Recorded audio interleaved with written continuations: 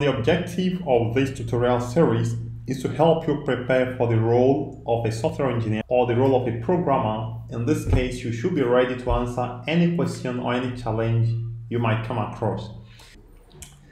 To complete this challenge, you must save a line of input from the std into a variable, print hello world on the single line, and finally print the value of your variable on a second line. Alright, so we have some of these additional instructions. Now the input format is going to be a text denoting input string. The output is going to be this. So this is going to be the output. So let's go down to C.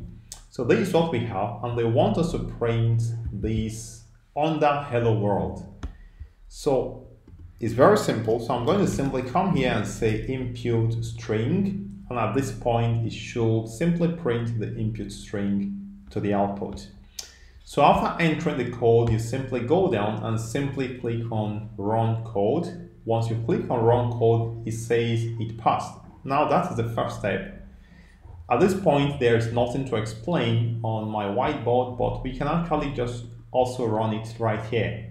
In the IDE, here I'm using PyCharm. So if I run this code now, so it requires me to enter an input. So I'm going to say welcome to 30 days challenge. So I also recommend you follow along exactly the way I'm doing it. And if I run like this, so I needed to press enter. So I say welcome to 30 days challenge, and I'm gonna hit the enter key.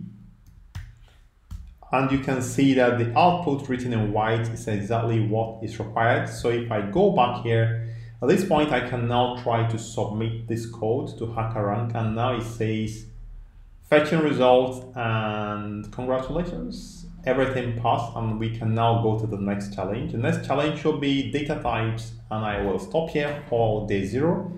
I'd like to thank you, and also remember to subscribe, like and share, and we meet in day 2.